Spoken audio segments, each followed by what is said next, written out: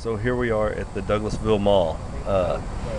Brian was talking about, what was it called?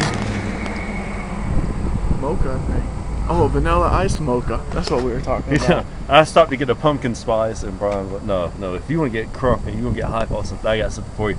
I said, I have no idea what you're talking about. So, of course, he said, we got to come to the nearest Starbucks, and here it is at the Douglasville Mall, which we did not know because we were using Brian's GPS on his phone, on his outer space phone, so. Hey, it got us to a closest Starbucks. It did its job. It sure did. So here we are, we're going inside. Vanilla ice mocha with an extra shot of espresso. I don't know what has to be iced. I mean, I don't know. What's the thing with ice? Because it's not hot.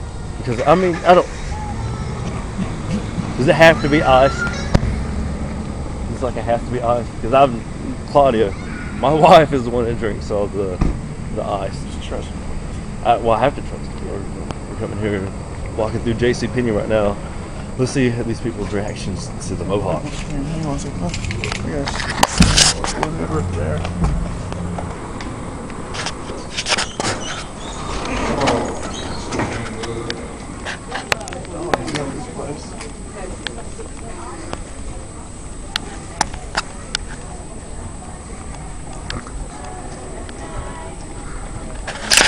Into a mall just a few weeks before Christmas just to get the Starbucks. Now here's the thing.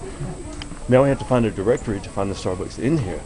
I don't think the GPS is going to send us exactly to where, but Brian's going to try. So we will pick this back up as soon as we get the drink.